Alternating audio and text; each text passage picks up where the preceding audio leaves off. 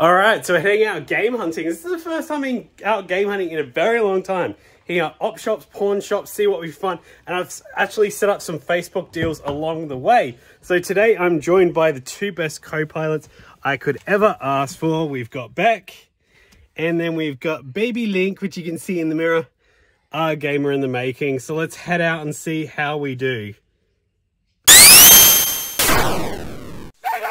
Now we started thrifting, and I compare thrifting in our area to a Fallout wasteland.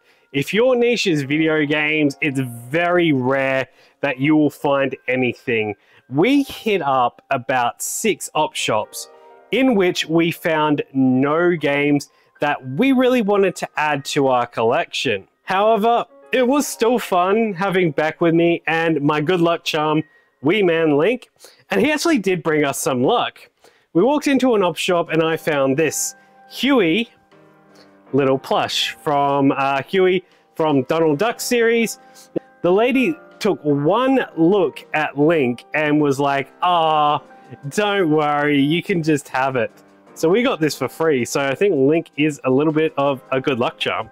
After the hit and miss in the op shops, it was actually time to hit up somewhere new. I actually consider this an op shop, but as soon as we got there, this is the place, the type of place that I love to hunt. Junk everywhere. Literally, you walk in and there's no method to the madness. Yes, some of the DVDs are kept together, but finding random VHSs in boxes mixed with fabrics, there's just stuff everywhere. Now, we're definitely going to go back to this place because they do have vintage electronics like TVs, VHS players and that. And basically, he's just wanting a couple of bucks for things in this tip shop. So we haven't had much luck so far. So we're moving on, and trust me, we do get there. We do get some amazing finds, and they are coming soon. All right, and it's time for a stop off in a shopping center. I actually did a trade up challenge. We got this Spider-Man 2 digital faceplate. We managed to pre-order this because I wasn't sure whether we're actually gonna be able to afford the console or not. Instead of selling it on eBay, I thought, why not do a trade post on Facebook Marketplace to see what we got? And we got something pretty good. I'm happy with this. Let's go pick it up. Now, as you can see, for that faceplate, we walked away with a full bag of goodies. I think this is an amazing deal on my part. Now, one thing I will say with this is some people may see this and say like, whoa, that's way too much for what you gave. Now, this faceplate is no longer available on eBay. It sells for about 240 Australian dollars. And I just put up this listing asking people things that people weren't interested in anymore. When we did this trade, I'm like, are you sure you're happy with this trade? This is what you're getting. This is what you're offering me. He assured me that he was happy with this trade. And I'm pretty stoked with what I got. So let's have a closer look. Firstly, we've got the 2DS console. Now, this is not the new 2DS, unfortunately. It's in pretty good condition, needs a clean, and it comes with Mario Kart 7 installed, and he also had the charger as well, which adds quite a bit of value if you've got the charger with it. Luigi's Mansion 2. This is probably one of my favorite games on this console.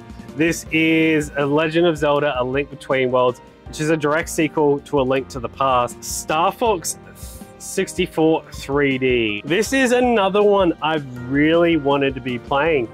I remember seeing this in the Xbox One, even maybe Xbox 360 era, and it looked really interesting, being some sort of like puzzle platformer. So I'm definitely, this one is going to be a keeper for sure. Batman Arkham Origins Blackgate. Everything is awesome. Everything is great when you're part of a team. We have the Lego Movie. Lego Avengers, I've played this on the Xbox One. I'm not sure how different this version is, other than it may be a down-res version. Another Lego Jurassic Park is Lord of the Rings Lego for the Nintendo DS. But it does not end there. There are also a bunch of 3DS games as well. Nothing really of interest to me because I don't collect for the PlayStation 3. I don't even own a PlayStation 3. But nonetheless, these games can be used for trade or sell. some of them aren't worth much. Prince of Persia. WWE 2012 WrestleMania Edition. Untold Legends Dark Kingdom in an EV Games case. G.I. Joe Rise of Cobra. I didn't even know there was a G.I. Joe game on there. Masters Collections Edition. We've got Inversion, another game I know nothing about. Probably one of my favorite games that I played on the Xbox 360. One of them. Arkham Asylum, however, I do prefer Arkham City. Ratchet & Clank Tools of Destruction. Tom Clancy End War. Time Crisis Blazing Storm. Little Big Planet Karting. MotorStorm. Assassin's Creed, and an absolute banger, in my opinion, and a must-own either on the Xbox 360 or the PlayStation 3, or I think they re-released it maybe for the Switch as part of like a bundle with Fractured Butthole. You guess where I'm going with this? South Park, The Stick of Truth. Watch out for those sagging balls. After we had lunch, it was time for another Facebook Marketplace pickup, and this one turned out to be a bit of a doozy. Facebook Marketplace pickup. Everything going in the stores is pretty bare bones. So looked on Facebook Marketplace and seen something that I actively collect that a lot of people undervalue. That's these things right here, the Xbox 360 faceplates. I actively collect these. I love these, and this was 10 bucks. New. It's one for the Project Gotham 3 Racing. Rest in peace. And I asked him, what else did you have? As always, it's a good tip when you're collecting to use that. We have this Teenage Mutant Ninja Turtles one. Now, this is official. This is only released in retail in Australia. And oh my God, I love this. This was also $10. And it doesn't stop there. He also had some other cheap games, nothing like expensive that he was willing to sell. However, we will be going back later, so stay tuned for that, for some pricey games. We got James Pond, codename RoboCod, and I can't stress enough, these are in like new condition. Unreal Tournament, each of these were $5. Now, as I said, they're not really expensive games, but I want to actually play them. Celebrity Deathmatch. We've got Nano Stray. Now this, the sequel to this is actually a fairly expensive DS game. It's a shmup, and I love my shmups. Holy shit, we got a loose disc. For John Wick 2. I don't know where that came from. That doesn't matter. Doctor Who, because it's Doctor Who. It looks like a really bad game, and if you see top trumps, it's probably going to be bad. Mark Echo's Getting Up. This is like a graffiti game, so know nothing about it. Looks interesting. And lastly, this is one, before Christmas, I want to play all the Home Alone games, so I don't have this one. It looks really weird because it's Home Alone, not Home Alone 4, and it looks like you can play as all 4 children. Kevin, Kelly, Carl, and Carly. So I will definitely be playing this around Christmas and putting it on the YouTube channel with a playthrough and thoughts, as well as the Mega Drive games. But we're going to go back there later because he had some banger DS games. I offered $400 for the lot, but he said he wanted to look at prices. So I don't know what he's going to come back with those prices. We will head back later and hopefully we'll be able to pick up the lot. If not, hopefully pick up some bangers. While we were waiting for him to get back to us or with the pricing he wanted for the other games that he was potentially interested in selling, we decided to hit up some pawnbrokers. Now, pawnbrokers, otherwise known as pawn shops or cash exchange, I don't know, whatever you call them in your country, are pretty stocked in Australia.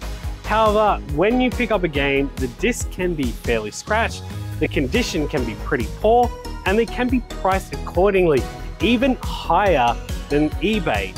But there are a lot of collectibles and a lot of deals to find in these places if you're willing to spend the time looking. We weren't adding any pop culture items today, and I thought we were done and that was it. But we managed to catch one pawn shop absolutely dropping the ball on a price of one game. I could not believe it when I saw it.